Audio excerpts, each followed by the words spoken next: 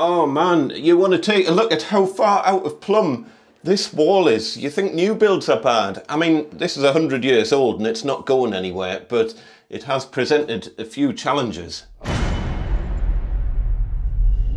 Hiya folks, welcome back to our little mini-series about building a downstairs toilet and utility room as part of our extension project. This is a little bit of a tricky one to film because I'm kind of in a cupboard, but there's quite a few interesting things going on here that are worth showing you.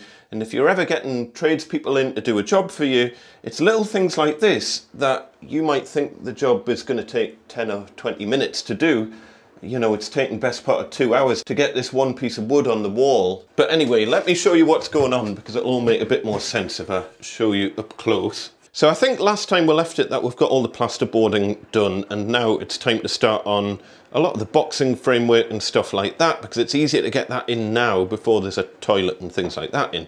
So I've put the bit of wood across the back there. That's a nice easy one, didn't need to show you that. But if you remember, we're going to be paneling off this back wall, so it's effectively going to be a false wall, which means we need a couple of little mini studs up the back. And I just wanted to show you how far out of plumb this right hand wall is. So that bit of wood is more or less plumb, and as you can see, we're next to the wall at the bottom, and at the top we are pretty much an inch away from the wall at the top. Just to show you with the spirit level on the wall, I don't know if you can see the bubble there, but it's way over at the left. We are, well, massively out of plumb, and that's one of those things. There's plumb there-ish. I can't really see it because the camera's in the road.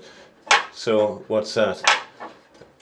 A lot out of plumb. Anyway, it's one of those things that you have to deal with older houses. Older houses generally have much less plumb walls than newer houses. Really, the difference is that newer houses, there's no excuse for non-plumb walls because it's very easy to build plumb walls when it's all blockwork and dot and dab and stud partitions and things like that. But on a wall like this would have been wet plaster all the way through the brickwork, and you know, it's one of those things, wet plaster, when you've got an inch thick skim of plaster and then skim plaster over the top, it doesn't always come out perfectly level and flat. And to the naked eye standing here, that looks like a flat wall to me. It looks absolutely fine, but it's not until you get a spirit level on it that you realise that it is all over the place. Not only that, but then this back wall as well, this is far from flat as well. So when you then come to attach a stud onto that wall to take some plasterboard, and you want that stud to be obviously level and plumb, then that does present a few problems. What I've actually had to do is scribe away a part of the back of this stud here. I just did that with the spoke shave. I couldn't be bothered filming it. And then I've had to use a whole bunch of spacers and glue and really big screws just to kind of get the whole thing plumb, and we've pretty much got it, but yeah, it was a bit of a challenge. We're at a funny angle, so you probably can't really see, but that is absolutely bang on there. So that side's in. As I say, it was a bit too tricky to film it going in, but as I say, that took a while. I had to rip the wood to the correct size, spoke shave, scribe it to the wall, drill into the unbelievably hard brickwork. I've used an assortment of screws depending on how thick the plaster was, but they're mostly, I think, 5x80s that I ended up using going through into the brickwork. All the spacers, the glue, obviously making sure that it's plumb left to right and making sure it's plumb back to front as well. And a lot of you might be thinking, why are you bothered about it being plumb left to right? So in other words, relative to this wall, if there's plasterboard going over it, you're never going to see it. But the reason is when you come to put the screws in and you've got your bit of plasterboard over the top of that, the only way you've got a reference of where that stud is by drawing a level line on the wall. It makes life much, much harder if you're trying to screw into studs that aren't plumb top to bottom, because you lose your reference point of where the stud is. Anyway, the good news is on the left-hand side, life is much, much easier. So I've made this stud here, put in a little notch to get round the gas pipe, and all I'm going to do is attach it straight into the stud of the left-hand partition wall. That is much, much easier than trying to go into the brickwork, which, as I say, almost certainly isn't plumb. I'm just using 4x70s for this. They don't need to be particularly beefy screws, but what I have done, I don't know if you can see, but I've just put a little pencil mark where these plasterboard screws are, because I don't want to end up accidentally hitting those. So I've marked all of the screw locations, and then what I'll do is I'll just hold that up against the wall, mark out some kind of roughly evenly spaced points to put the screws through, and job's a good one.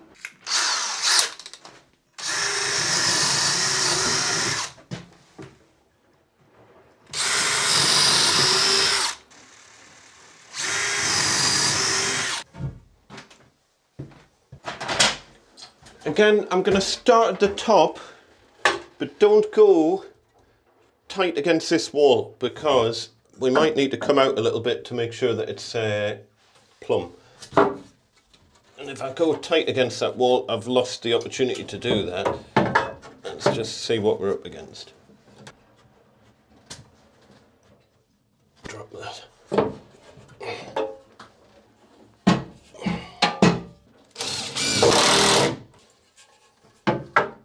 Perfect. Right, if I don't breathe on that, we'll be good.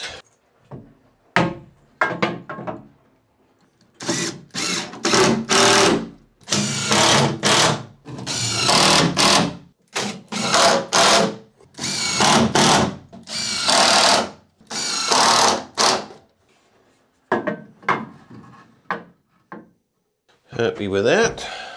Right, they are in and solid. The next challenge that we've got is that we need some sort of support in the middle. You can't have an 80 centimetre, well, probably more than 80 centimetre span without some sort of support. Plasterboard, absolute maximum 60 centimetres, 600 centres is what you should be working to. I generally prefer to work to 400 centres because it gives it a bit extra support and you don't end up with spongy walls. So we're going to have to add another middle support. The easier thing to do actually would be to just add some bracing across like that. But that's going to eat out into the toilet even more. So if you can imagine, we've already got 50mm from that, 40mm plus another 12mm for the plasterboard. You know, we're eating out into the toilet quite a bit. I don't really want to do that. So instead, what I'm just going to do is add another central support, but we're going to have to make sure that this central support is in exactly the same plane as the right-hand bit of wood and the left-hand bit of wood. So again, that's going to present its challenges. We'll come back to that. Because before I do that, what I do want is a bit of wood behind here to support the toilet once the toilet's in, because it'll make life much easier than trying to fix the toilet onto what is kind of a weird kind of little partition type thing. You wouldn't believe that with cell tape measures in this house just vanish. Anyway, we don't need to be particularly exact with this, but we are, for those holes on the back of the cistern, around 770 centimetres. I will be cleaning up the back of this, by the way. That's just the last people had siliconed it onto the wall at the top there, which generally is a good thing to do, stops it rattling about, but I need to take that off, and when we fit it I'll put some new silicone on. But for the minute, 700's the number I need to remember. As I say, we don't need to be mega exact, and trying to do this with one hand as well is nigh on impossible, but yeah, that is literally impossible. Let me hold the camera with my knees. I have no idea if this is in shot, but there's with 70 there. But that's, bearing in mind there's a floor to go on this, so we'll come up a little bit more. So we'll say there. So I'll just pop a level line across there. About there. Again, that's how flat these walls are. And I'll just write WC on that, so remember that's where the loo's going. Now, one other thing I want to show you here, and again, it's so tricky to film because I just can't get in with the normal camera. I've set the GoPro up and it's on super wide angle, so everything's going to look curvy, but hopefully you can get a general idea of what I'm talking about here. But basically, one of the other things I want to check before I go to the trouble of adding a centre support down the middle here is how square is this wall to this wall, because if you imagine the toilet's going to be fastened against this wall, and if this wall's skew width, it's going to look ridiculous. So you want this wall to be relatively square to that wall. So all I've done, I've got the top of the door lining here, which I know is nice and straight, and it happens to be about the right width. So all I'm doing, just bridging across that gap, and I've got my square here, and I'm just checking. You know, it's not perfect, but it's not bad. We've got like, what, a 3mm gap there. That's fine. If this back wall was massively on the skew, then what I would do is add a spacer either over the top of this. So I would rip a long thin piece of wood and just attach it to the front of that or the front of that, depending on how much we'll have to bring things back into square. And then that would just guarantee that once the toilet is on the wall, which bearing in mind, there's one mark for the toilet. So the toilet's going to be kind of attached here-ish. So once the toilet's on the wall, it's not skew width in relation to this left-hand wall here. I'm not as bothered about the right-hand wall because that wall's all over the place. That's like, it's so curvy, this wall. It depends at which point you look at it. But this wall is perfectly flat, and if the toilet was on a funny angle, it would look really odd in relation to this wall. So that's the wall that I'm checking it against. And as I say, and I've gone all the way up, so I've checked at the bottom there. Really, I mean, that is pretty good, really. I'm quite pleased with that. Gone all the way up and just checked. Yeah, we're good. I'm happy with that. So now that we've done that, what I can then do is, using this bit of wood, is I can just check what size our middle bit of wood needs to be. So it should be 50mm, but bearing in mind that on this right-hand side, this right-hand stud is off the wall a little bit, so it might not be 50mm. So let's check. So here, so yeah, 50,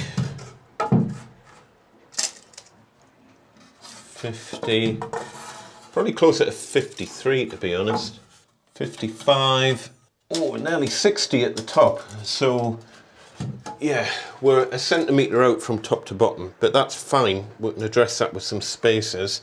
Yeah, I think 50 is going to be the way to go, and that'll work out just fine.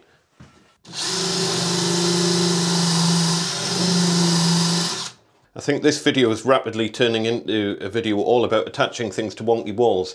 So with this being quite a wide bit of wood that way and quite narrow that way, I'm counter boring the holes.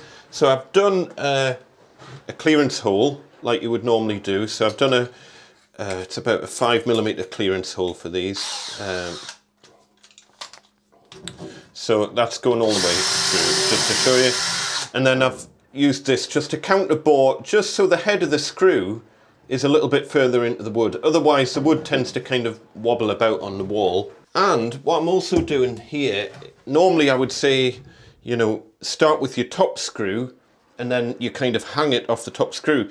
But because we've got a great big bulge in the wall, like here-ish, I'm not going to do that. I'm going to attach it from where the wall sticks out the furthest, and because it's going to act like a bit of a seesaw, and then I can get wedges and spacers in at the top and bottom until I've got this perfectly plumb. Of course, my drill bit's now vanished. I have marked a plumb line on the wall. It doesn't need to be exactly on that, but it just gives us a vague kind of reference point. And as I say, I'm going to attach it from kind of this point here, and then it can kind of rock backwards and forwards and that on to its heart's content. I'm just marking the plaster.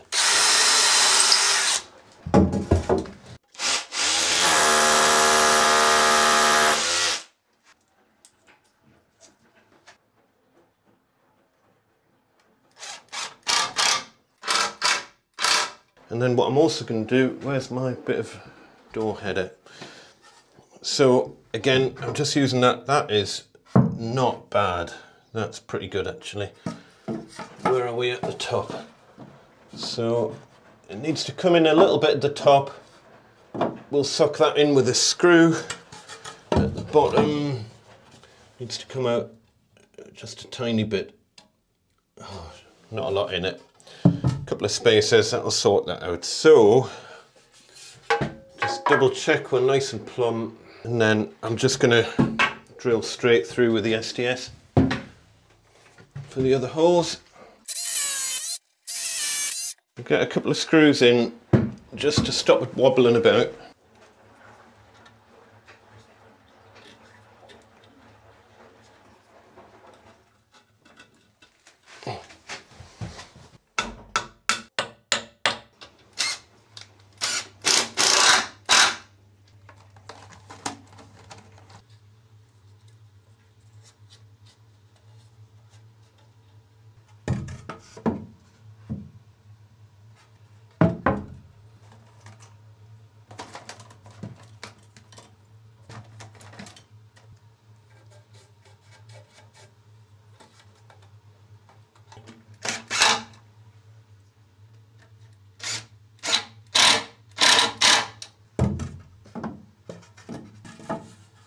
Really difficult to film this, but all I'm going to do is work my way up the wall like that. So behind each fixing I'm going to put a spacer so that this bit of wood is just touching this bit of wood, which we know is touching that and that.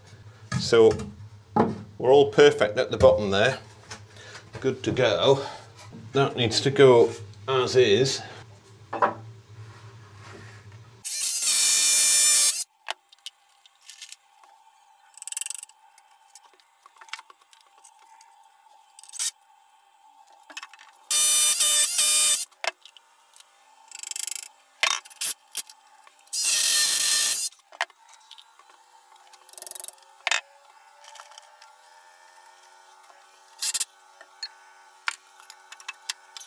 That is absolutely solid. I'm just going to pop a few blobs of glue behind this as well, just because we've got such a huge gap. I mean, it ain't going anywhere, trust me, but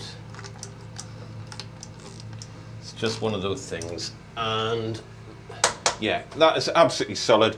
Nice and square to that wall. Plumb that way, and it's plumb that way as well. So we are good to go. And we are nearly ready to put the plasterboard on. So we now need to think what is going behind here before we cover it all up. And if you remember last time, I hadn't really decided where we're going to run the plumbing for the cold water supply for the toilet and the hot and cold for the basin.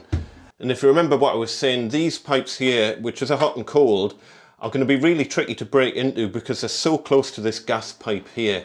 And plus, if I break in further up, we're just going to have to box it in. It's going to be a bit of a nightmare. So I think the best option is going to be to run an entirely new hot and cold in, and we'll just come underneath the soil pipe here. We'll come under here, where it'll be boxed in, and we don't really have to worry about it. Literally 2 pipes coming along here, tee off for the cold water supply for the toilet, bring it around, and that can supply the basin. And then over on this side, on the other side of the wall, I'll just leave the pipes kind of sticking out here, and we'll worry about that a little bit later down the line. But bearing in mind that there's going to be like a kitchen unit here, so all the pipe work behind here is going to be completely hidden anyway. So it kind of makes sense. We'll just bring hot and cold out here and we'll attach it in, you know, we'll work something out. Now, I do have a proper pipe bender, but I'm terrible at using it. So I'm just going to survive with me spring. I know where I am with a spring, pipe benders. I need a bit more practice. Now is not the time to think how we're going to do this.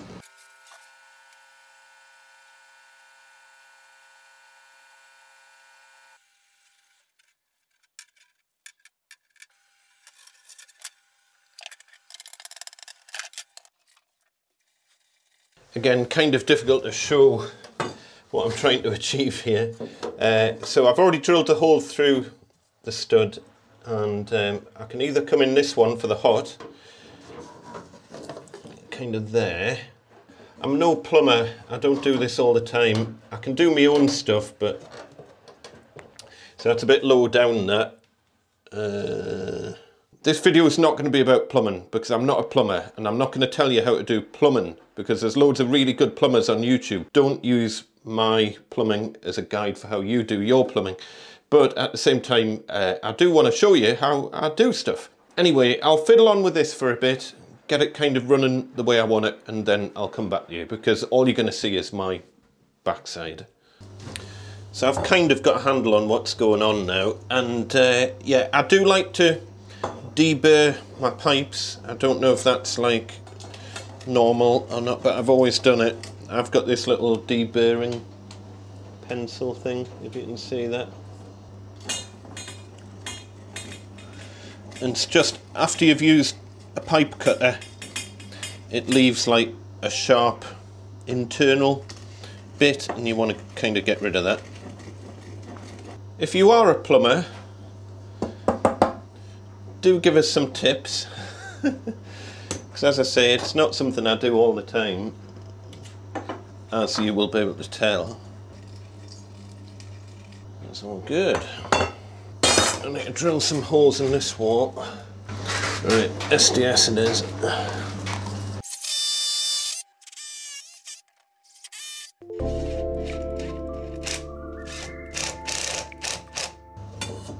As I say, don't judge my soldering skills. Please post any tips down in the comments below.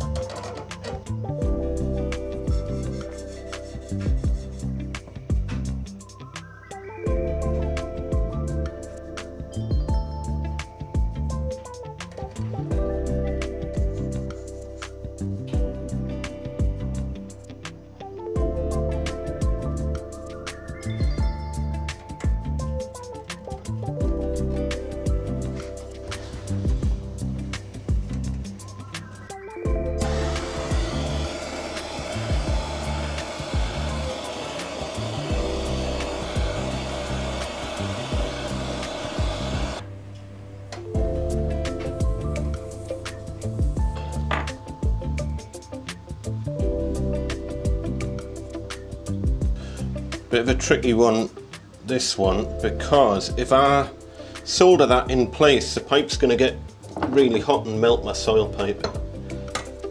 So I'm not taking the risk, and I'm going to attempt to solder it in the correct shape from up here.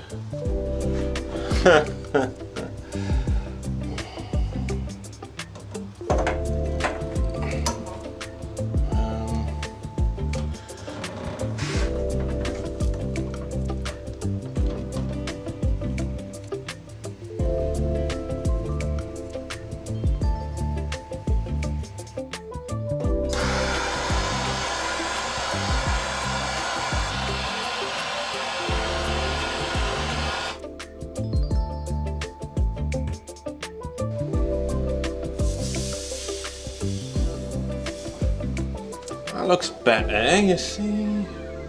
Can do it. I can do it.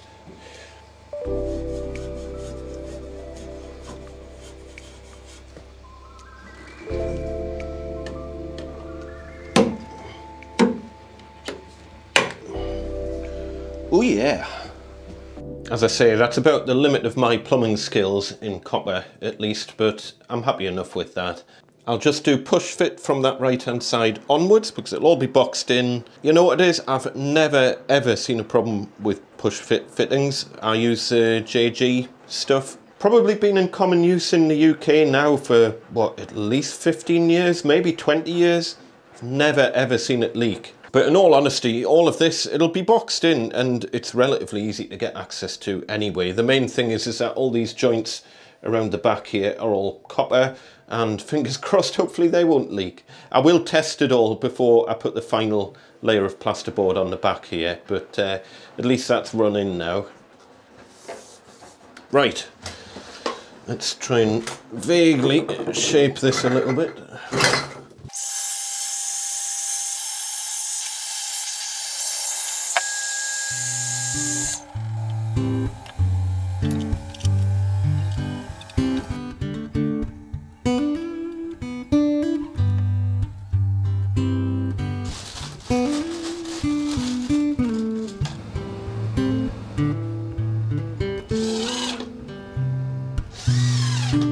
Couple of little spacers here just to bring this out a tiny bit. And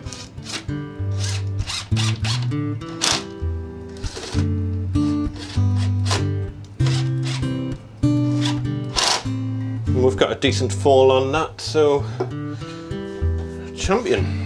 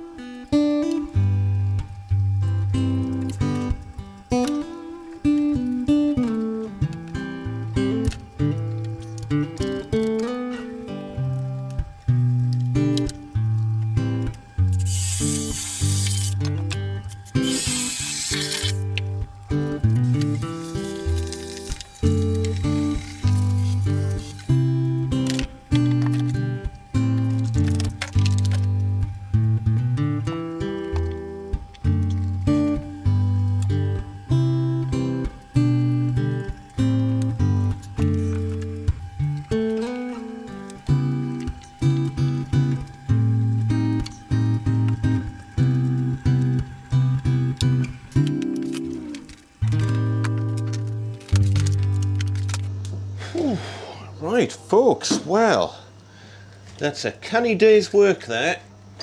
We've got quite a lot done.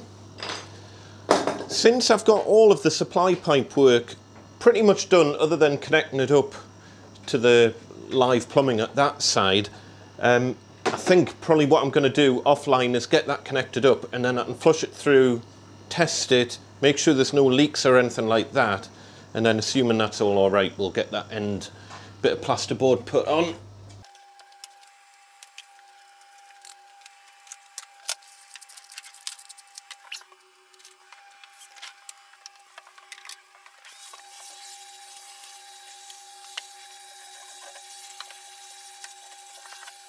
So it doesn't look like we've done very much today, but we have actually got quite a bit done. So we've got the hot and cold feed directly there, ready to plumb into all this stuff over this side, and it comes in around there, around the bottom of the soil pipe, and everything is ready to hook up to the basin once that's on the wall and we've got our tap.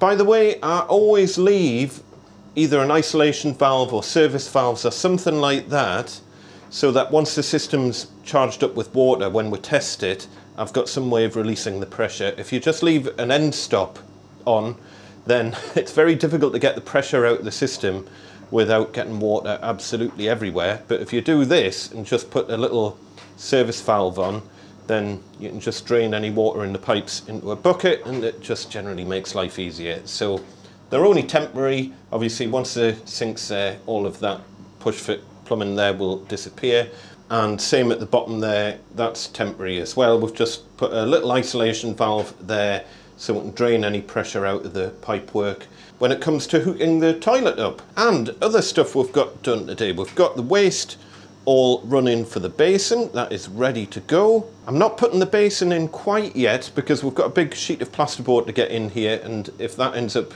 kind of getting in the road, that's going to be a bit of a problem. Talking of plasterboard, we've got all of our end studs in, all ready for the back kind of false wall thing. I do still want to run a piece of wood behind the plasterboard kind of here-ish, just to make it a bit easier to attach the toilet to the wall. But other than that, I'm quite pleased with that. As I say, my very limited plumbing skills. Once again, it's amazing how long all this sort of stuff takes. That's pretty much an entire day's work there. So folks, we're getting there. We're probably about 70% done. As per usual, if you've got any questions or comments or anything, pop them down below. Don't forget to hit subscribe so you can see all of this that's happening next time. The sink's not particularly great, the waste isn't great and it's leaking. I'm not particularly happy with this bottle trap.